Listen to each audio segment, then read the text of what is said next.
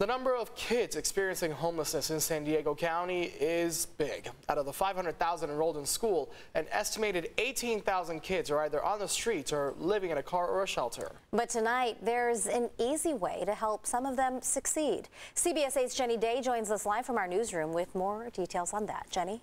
Yeah, good evening. So if you have the means, the annual Stuff the Bus event is underway. Now until the end of the month, you can make a donation to help with back to school supplies. San Diego County Credit Union has been sponsoring this event for 8 years in a row.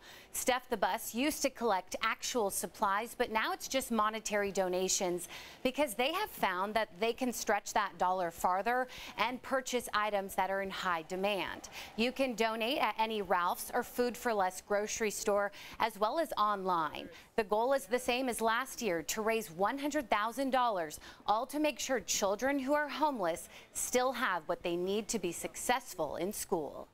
Kids face many hardships, and school supplies really shouldn't be one of them. So we want to remove that obstacle and send them back to school ready to learn. The situation of being homeless is chaotic at times, and so school becomes like the best part of their day. Oftentimes kids really will work pretty hard to be able to stay in school regardless of their situation because it's a place they feel safe and cared for. Yeah, she added that education is the greatest pathway out of homelessness. You can find a direct link to the donation page on CBS8.com.